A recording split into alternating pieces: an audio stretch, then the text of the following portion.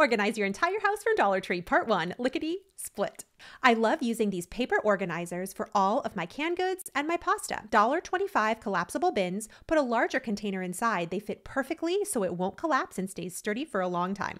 Underneath of my sink, I like these organizers for my hair dryers. I also pull my garbage bags out of the locker style bins. Their spray bottles are awesome and keeps things uniform. Grab these broom holders and you can put your spray bottles on top in a cabinet for easy storage. Grab some nautical rope in one of these wire bins. One pack you could weave through the base of the container. This is great if you want elegant storage that's not plastic. What I really like is this is super easy cleanup. These store great in a bathroom for all of your daily products.